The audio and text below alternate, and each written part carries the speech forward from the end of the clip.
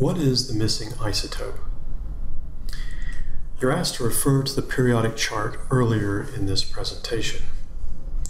Here we start with polonium-190.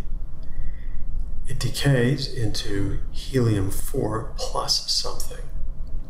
Well, first of all, the total atomic mass number must still add up to 190. Therefore, we must have a particle with atomic mass number 186. Similarly, our atomic numbers must add up, and therefore it must have an atomic number of 82. So we're going to look up atomic number 82 in the periodic chart, and we'll find that that is lead. So we have lead 186 as our answer. To check, 186 plus 4 is 190, and 82 plus 2 is 84.